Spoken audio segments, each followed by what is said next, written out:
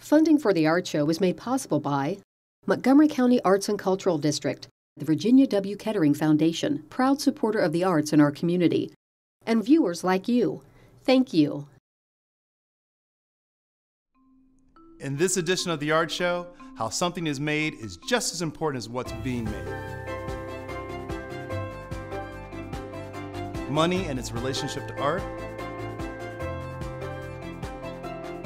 The art of paper takes center stage. And an introduction to folkability. It's all ahead on this edition of The Art Show.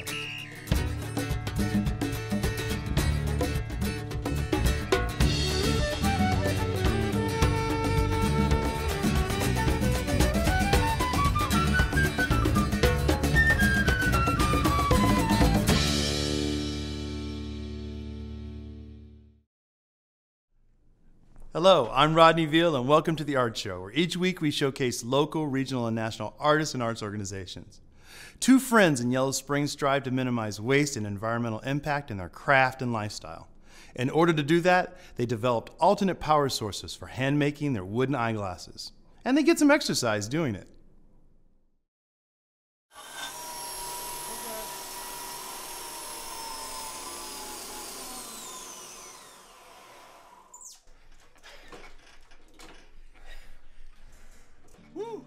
My partner Dave started Featherwood Frames maybe 5 years ago. Shipped on the top, but it's where we sanded out anyway. My glasses broke, and thought I'd try and fix them myself, and they turned out pretty well, and it kind of turned into a business. I was really into his glasses and joined him, started working. I was doing woodworking and general carpentry at the time, and was pretty burnt out with that. I was using scrap wood that normally would be discarded or too small for most people, and Brett's help allowed me to further make the pedal power machines or the bike power machines. The big attraction, more than eyeglasses or anything, was the process, the ethics surrounding it. I was really into that idea. Before I got into this stuff, I was working with sustainable agriculture, and it just seemed like a great fit. I think sustainability is, a huge issue. We live our lives in a certain way. I haven't had a license in 7 years, for example, and I live in a camper. So it'd be weird to come to work and not practice what we preach in that sense. In the winter we use a wood stove, and in the summer we crank open the windows as best we can, and we collect the rain in rain barrels, and we don't have running water out here, so we use that for watering our garden or filtering it to drink or using it to steam bend the wood. Not ready to eat those, dude. I really enjoy mechanics and making kinetic art, so incorporating that with woodworking and making glasses was a perfect marriage of the two. I've been interested in technologies that bring people together rather than alienate them and separate them from other people. To use our bike-powered tools requires Brett and I to be here together, and one person's pedaling, the other person's using the tool, which in some sense is really inefficient because we have to coordinate our schedules to be together, but in another sense it's fostered a great friendship between the two of us. We steam bend and glue to make plywood, and then through various stages we cut sunglass frames and eyeglass frames on pedal-powered machines. We have a giant exercise bike with a 90-pound flywheel, and one of us gets on it and pedals like crazy, and the other one operates the tool. There's no electricity involved, it's just direct drive power. The first time we tried the machine, I was pedaling, and I did it, and I thought I was gonna pass out. I was so tired. I didn't realize how out of shape I was, I guess. And I got like really down, like, man, what am I doing trying to make a business around this Herculean feat? But then the next time it was a lot easier, and now it's so much easier, and it's healthier, and I feel healthier as well. We still use some electricity in other machines, but the goal is to use as little as possible, with the idea of having a model of sustainable production methods. That's really the heart of our business more than anything. I've had so many countless people say, you should just get a CNC machine. Those are so much faster. And once you like figure out the investment, you can make it work out and like make hundreds of glasses a month. And I usually just like nod and like, yeah, I could do that. But you know, it's kind of a different paradigm and what we're trying to work within.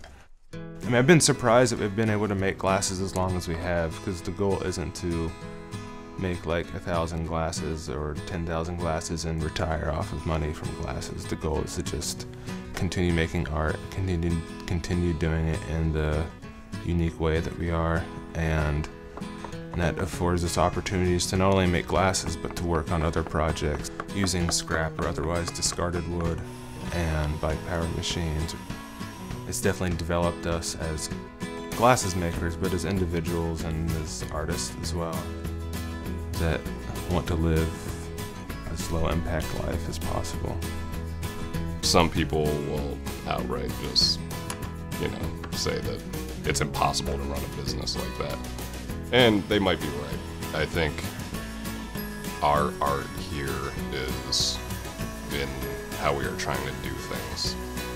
You can sculpt and sand a piece of wood forever and make it look beautiful, but that's not really our intention necessarily.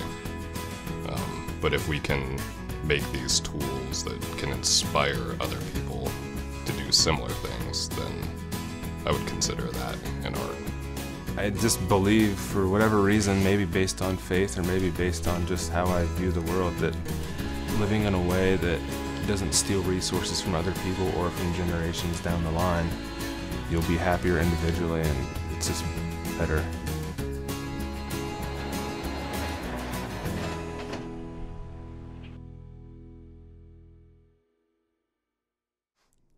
Check out the art show page at thinktv.org for a link to Featherwood frames and order a pair for yourself.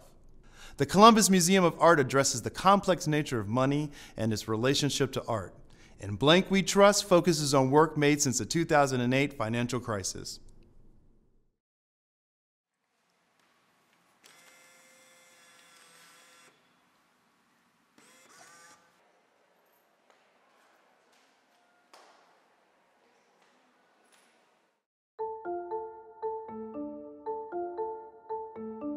If there's one thing that we know about art, is that it's expensive.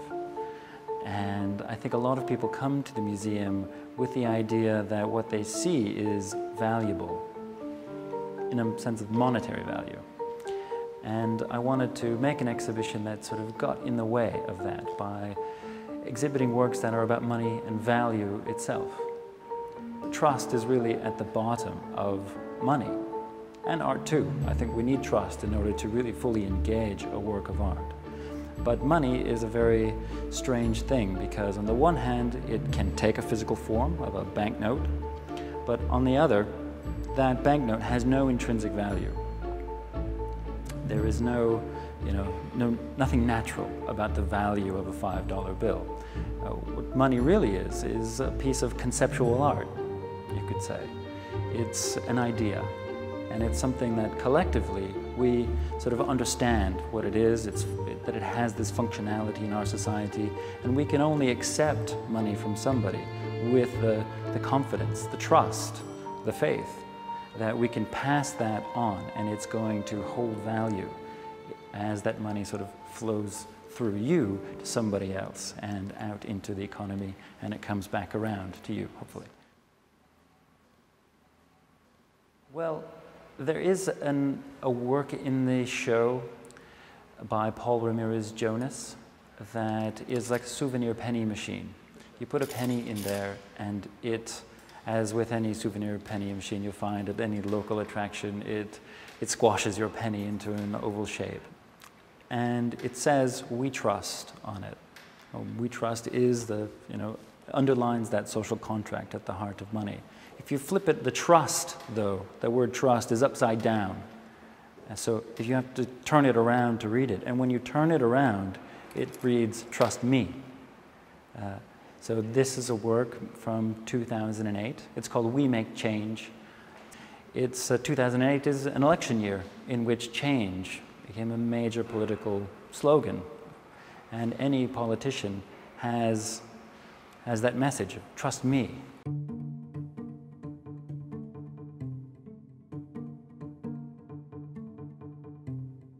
There's another work by Mark Wagner, who is based in Brooklyn. And this is an extraordinary collage of a number of panels that contain, it's an image of the Statue of Liberty with a lot of fanciful additions to it, let's say. And a lot of cultural references to King Kong, to Goya, to Bruegel, other painters of the past, but also some contemporary popular culture. And this collage is made from 81,895 pieces that are cut from 1,121 $1 bills. So on the artist's website, you can go and contribute to the Crispy Bill Fund. And with these bills, he dissects them in an extraordinarily meticulous way and composes them into this really wonderful image. The response to this show, I'm happy to say, has been wonderful. It's really gratifying when you talk to visitors or just listen in on what visitors are saying, and you really get the feeling that they've got it, that they are starting to question what money is in itself, and also look at the value of artworks. There's a number of works in the show that are about the value of themselves.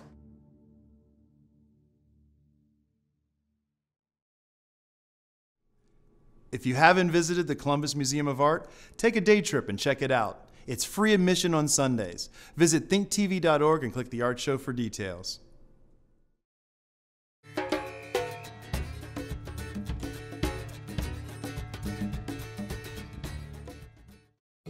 My name is Liz Donaldson, and I am a retired art teacher who has been enjoying the last year of my retirement as a painter. I have really fallen in love with oil paints over the years, and at the moment I've been creating landscapes that are ethereal and a bit surrealistic and almost abstract in places. I find it very relaxing and a way to escape. We want to introduce as many local artists to the community as we can. So email us a short video like the one you just saw, and maybe we'll give you a quick shout out. It doesn't have to be professional. Just make sure you show us your studio and some examples of your work. For most artists, paper may not be the canvas of choice, but for artist Christine Wigan, it couldn't be more important. Paper is the media she works with to produce portraits and landscapes that look like fine paintings. Take a look.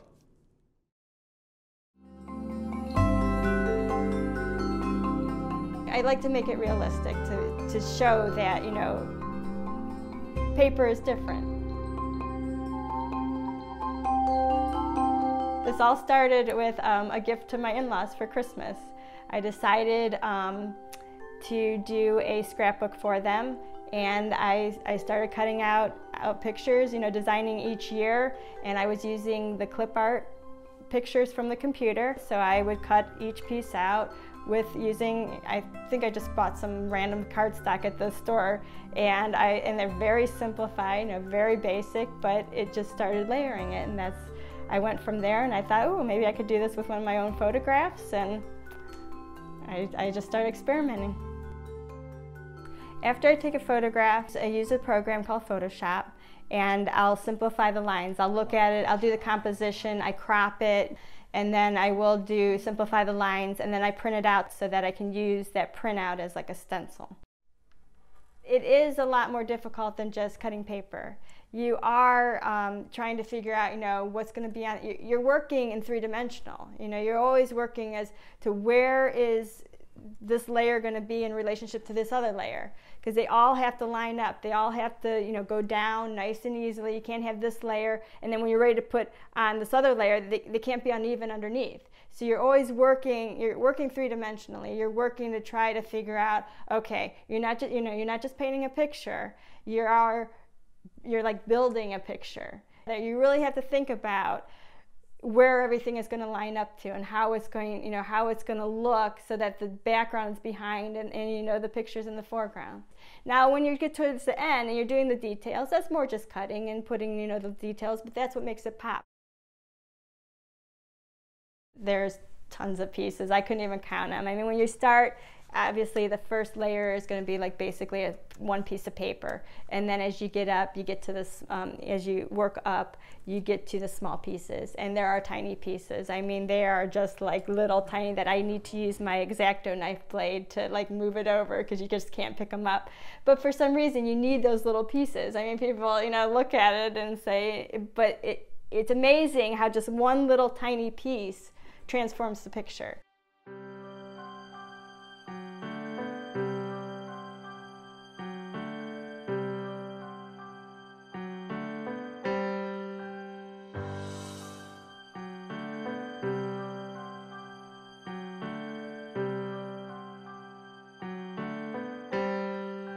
The depth in the piece of my work is just, it's a lot with the layering. That gives you a little bit of a three-dimension to it. And with the shadowing, to achieve the shadowing, I do use the different shades of the color. And like the grays, I have the different shades that are all set up with the cardstock that I use. So I start with, when I do the picture, it's usually the dark colors that are on the bottom. And I build up to the light colors, which are almost like, you know, the highlights. The whites are gonna, you know, just touch of white to bring out the highlights of it, where the darks and the shadows are gonna be underneath. They're gonna be the behind the, you know, the first layer. My colors are what they are. I can't like mix them and make, oh, I need this gray a little bit lighter or anything. I can't do that. It's, you know, I work with my paper. All my picture is all paper. It's no paint. Because you don't have, you know, all that range, and you have to use what you have. And that's why I guess when I say I try to keep the palette neutral, like the grays or the browns. When I'm doing like the architecture, the browns work really well with buildings. And then you just add that little bit of color just to bring some interest to it.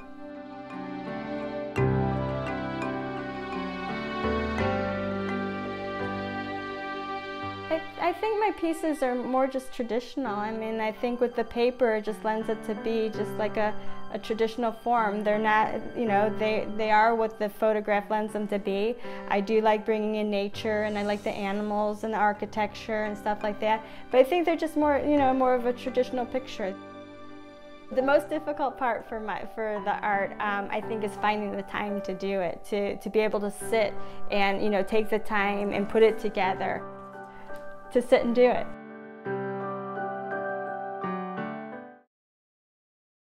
We receive quite a few emails each week, so keep contacting us with your story ideas. Let us know what sets you apart from other artists. Send an email to theartshow@thinktv.org. Include contact information and links to performances or art samples online.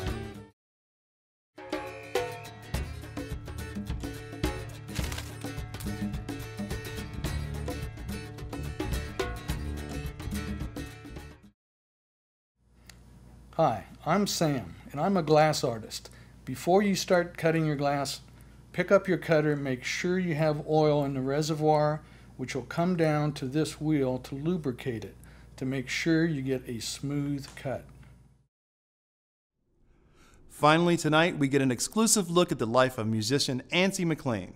Combining folk sounds with a little bit of country and a little bit of rock and roll, Ancy McLean strives to tell his life stories and entertain his audiences with upbeat, positive music and lyrics. I developed this Ancy McLean character years ago to sort of create a happy-go-lucky, positive energy guy with a band. And so he has this band around him of guys from the neighborhood, from the trailer park, that are enjoying life. They play all these different instruments, and it's just this hodgepodge of musical genres. Hanging with my friends again. Yeah, yeah, yeah, yeah. Hanging with my friends again. Oh, aren't we hanging with our friends?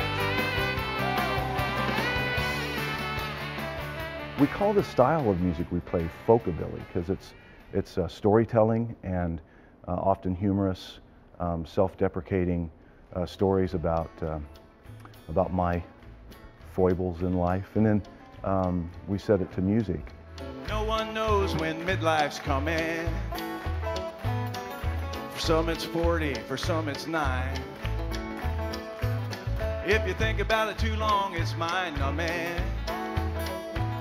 Where's a midway point to the end of the line? I am fortunate to play with some very good guys. They're excellent musicians, but they're also very decent people, and that makes a big difference. My solo gigs, I work really hard. I mean, I have to be the band, you know? So it's like there's no, nobody can tell a joke for me while I'm tuning my guitar, you know? I have to do all of this while entertaining an audience, you know? Don't mean to be gross or seem uncouth. I'm just another songwriter in search of the truth, and there's a lot of false stuff out there, a lot of myth and superstition. Yeah, we think it's cool when we hear 'em yakking. The Moon River was written on a cocktail napkin, but I'm here to tell you it was in between some bathroom stalls. They're not going to tell you, but it's a word on the streets. There's a lot of lyrics written on toilet paper sheets, but you'll never see that hanging up on the Smithsonian's walls. You gotta go with the flow. You gotta roll when it hits. You gotta take it nice and slow, no matter how life hits. And I know you thought I was gonna say a word that rhymes with hits, but I'm not. Ain't gonna do it. 'Cause this is PBS. This ain't gonna air on PBS anyway. Who am I fooling? The solo show that I've been doing is evolving. It's changing every time I do it. I think that's a good thing. I think that's what's meant to happen. What I've been doing is I have a box. I have a cardboard box that I've moved around the last 10 moves, and it always moves with us. And I'll open it and get stuff out and look at it on occasion.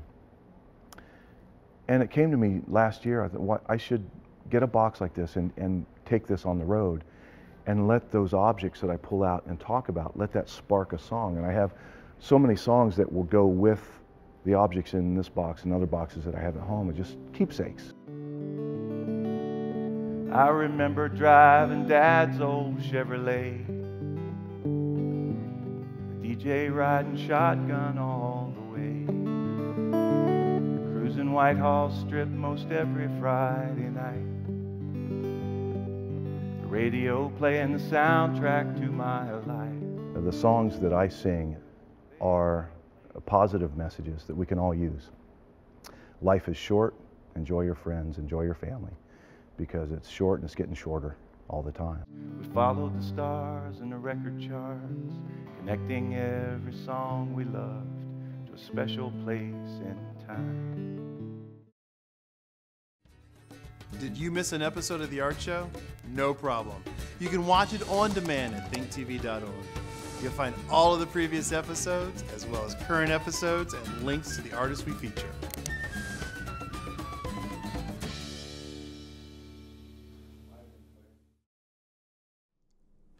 And that wraps it up for this edition of The Art Show. Until next time, I'm Rodney Veal, and thanks for watching.